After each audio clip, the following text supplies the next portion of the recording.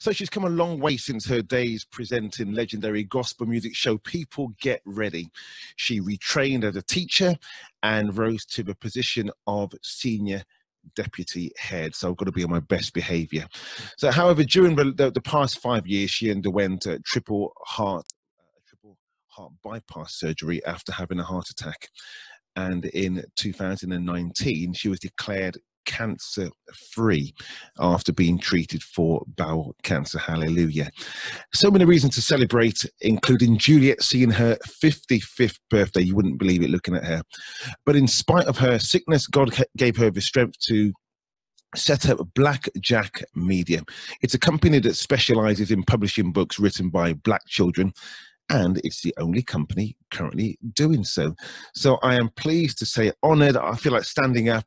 Juliet, it's a pleasure. Welcome to the show. How are you doing? I'm absolutely fine. Thank you for inviting me. Oh, it's my pleasure. And, you know, going way, way back, we won't, you know, probably have to reveal my age as well. But probably the last time I've kind of been in this close proximity to you was probably 27 years ago, when People Get Ready as a very young 18-year-old sitting in the audience in my navy. 28, 29, 30, 31, 32. I'm teasing you, I'm teasing you. So I was there in my navy blue Prince of Wales jacket with gold buttons with a red tie on, looking like a very young Pentecostal young man. You've come a long way. I tell you, but you know, I like to be intentional about every day, and not only am I grateful for what I have, but can I just take a second to be grateful for you, for your life, and also for your contributions to UK society. Thank you. That's lovely. Thank you very much. I'm honoured. Absolutely. Now, your work as a publisher has given you an opportunity to share positive stories written by Black children with the wider world. Now, where did your love for publishing start? Oh, gosh. When I was younger, prior to People Get Ready, I worked on a Christian magazine called Exodus. Don't know if you've ever heard of that. See, that's going way back in the 80s. Wow. And then following Exodus, I got a job. Actually, I got a job as an office junior, and I rose to head of promotions and marketing at Britain's best Black newspaper, The Voice newspaper. And I spent 7 years there, and it was 7 fantastic years. So that gave me a love of both publishing and also working within the Black community, because so it was a 2-in-1 bonus. So yeah, that's where it started. Brilliant. I mean, and having set up your own publishing company, how much of a challenge have you found it? I mean, I say challenge, but yet also how rewarding have you found it? It's a challenge because there aren't many Black books out there for Black children. I mean, I think they did a survey in 2017, the Centre of Primary Literary Studies, and they found that only 1% of main characters in children's books were BAME. Not even Black, but BAME, and that was 1%. They did the survey again in 2019, and that improved to 4%, but that's pretty poor, basically. And I remember when I was younger, I wanted to write stories. I was very creative in terms of my writing. And, you know, every time I sent off a story, you know, someone said no here, no there. And I came into publishing by accident.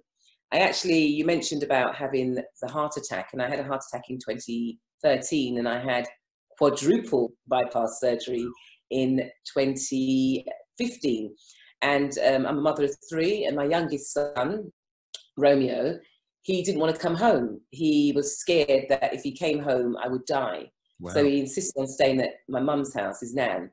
And I spoke to the GP about it, and we agreed that he could have something called play therapy, where he'd talk through his feelings, you know, through play.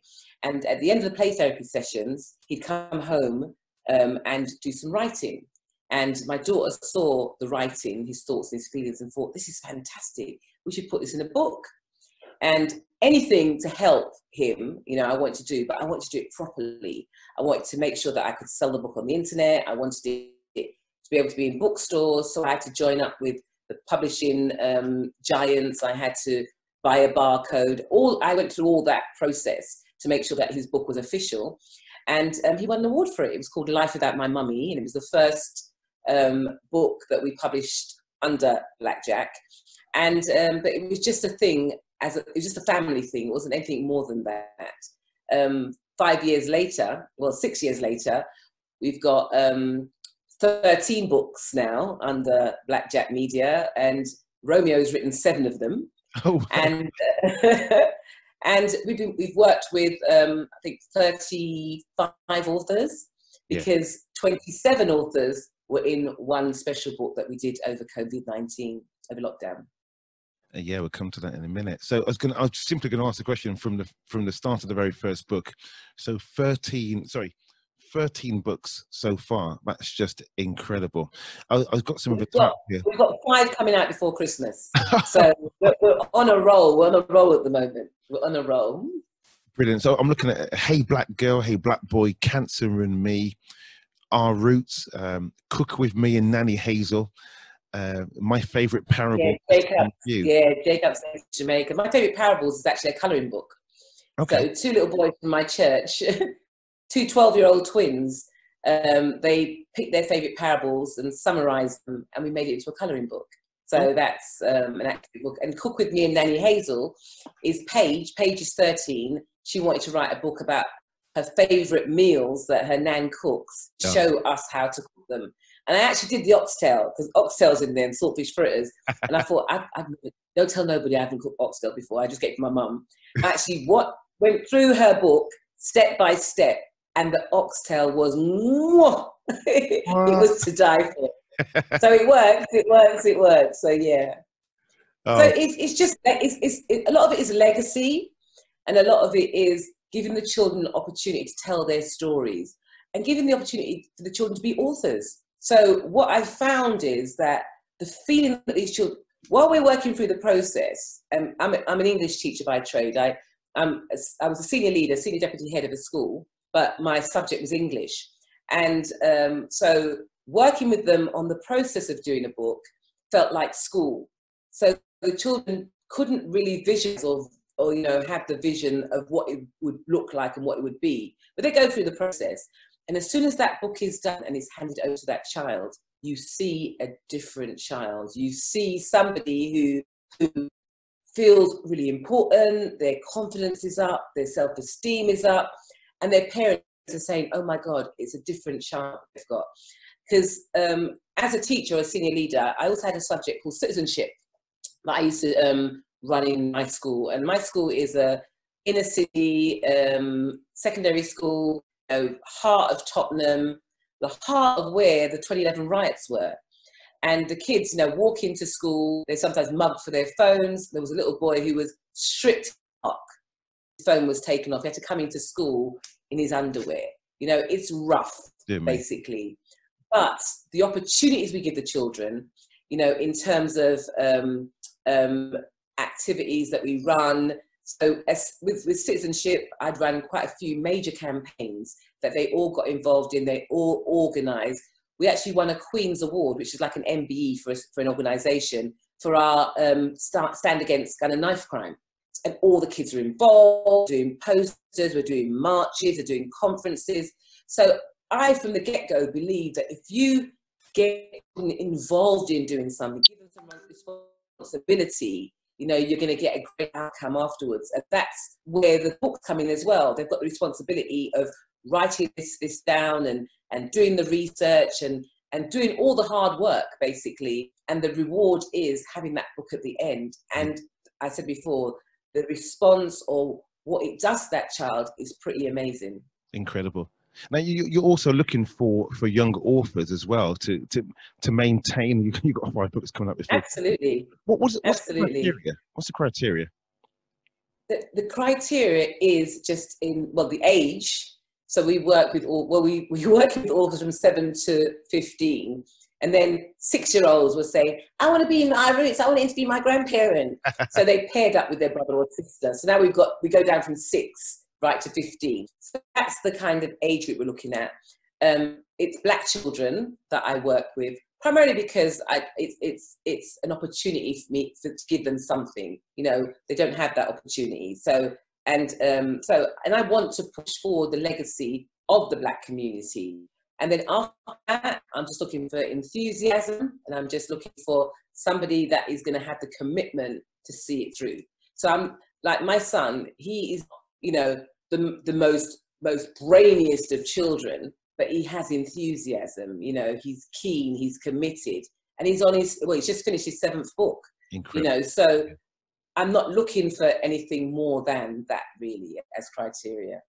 The initiative that I'm reading is called Our Roots in Every London School Library, which aims to ensure children across London can read the heroic tales of some of our young authors, their ancestors and their epic journeys to the UK. Now, I think it's a great idea, but I want to challenge you to get this national. I think it's such a fantastic idea. I think, why should everyone in London just get the best of it, right? We want it. No, I totally agree. I totally agree. And when I sort of thought about the campaign, the first thing I did was I looked at how many schools are there nationally. You know, I was looking in England first and foremost. And in order to get every school in England a copy of Our Roots, you know, you were talking about having to raise about, you know, £50,000–60,000.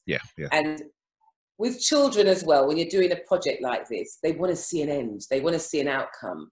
And if we're still, you know, raising money, it just gets a bit tiresome sometimes. So we had to start try and do something that is achievable, challenging but achievable, and that was London. And it would be about £20,000 to furnish all of those London schools with a copy of Our Roots, as well as get it delivered and get, you know, the administration of that would cost about 20 grand. So that seemed a bit more realistic. However, some of our authors, they're from, Nottingham and Dudley, I think it is, and not all of them based in London. So that those areas where they are from, make sure that those are furnished with books. So. Well, you know what? You're quite right. Start small, tick the box, get it done, and then from there you can. It's a foundation, isn't it? Building on the foundation. Absolutely. And I know you're asking this weekend, donate a £5 for 55. You hit 55, and people are donating on the Just Giving page. Can you tell us how we can find that page? Do you know the details? Oh my God. Okay, so Friday I was 55. And I give thanks for 55 years. You know, as you read the catalogue of illnesses I've gone through, you know, I'm just happy, blessed to be here at 55. And for me, that's a celebration in itself. And I thought maybe I would use that opportunity, again, with my marketing, you know, hat on, working for The Voice and stuff like that as a marketing promotions person. I thought about, okay, how about this weekend? I think we started with saying raising £555. And what we're asking people to do, or my friends to do, is give £5 because I'm 55. I've made to 55 basically. And I don't think I could see anybody refusing that. So if I started it on social media like Facebook, anybody who says, oh, so wonderful, praise the Lord, you're here, and oh, whatever, they're the first people I'm going to say, right, boom, boom, I'm in for them, give me £5, boom, boom, boom. And halfway through Friday, which is my birthday, we hit 555, and I thought, woo! So I said, right, I want 1,000, I want 1,000 now, I want 1,000. So I changed the total to 1,000. And then the next day, boom, £1,000, woo! So, and then I was going to go for 1,005, but I thought I'd be a bit greedy and go for 2,000.